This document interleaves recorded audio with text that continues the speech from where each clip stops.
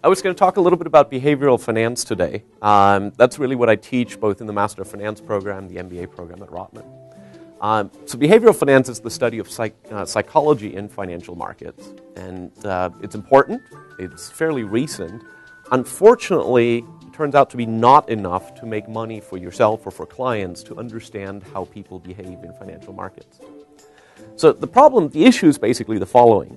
We know people have cognitive biases. We know people behave strangely. We know people are overconfident, where everybody thinks they're better than the average. We know people get anchored on particular pieces of information too much. We know people look for information that confirms their own biases rather than subjecting themselves to criticism. So we know all of this. However, there's always multiple rational individuals in financial markets. You're going to have to trade against these rational financial participants. So what are you to do? What you need to do is understand both psychology as well as how financial markets function.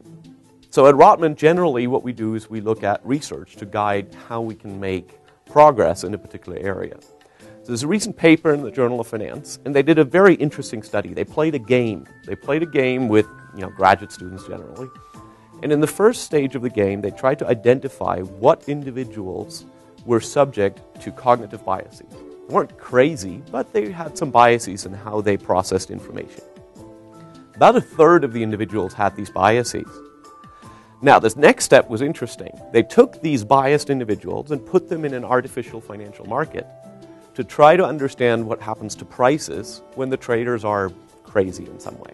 And not surprisingly, the prices were crazy too. Then they took one of the people that they identified as rational and added him to that particular market. Not surprisingly, that individual made a lot of money. But here's the real kicker. What happens if you take two people who are rational and add them to crazy financial markets? Well, they compete away all the profits. Nobody gets rich anymore. Well, a little bit rich.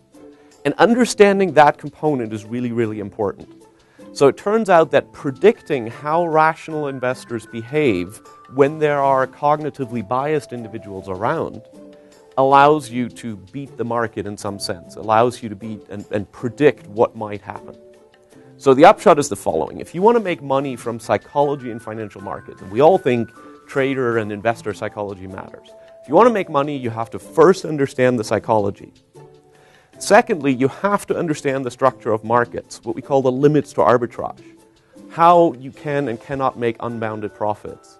You have to understand how information flows and what models the rational investors use. If you put that together, the psychology and the understanding of financial markets, then you have a chance to succeed. If you only understand psychology or you only understand rational finance, you're pretty good at explaining what happens after the fact. If you can put the two together, you have a shot at predicting what might happen in the future. You have a shot at being ahead of the market and actually succeeding. And that's what we like to do at Rotman. We want to give you the different aspects of finance all together and help you succeed.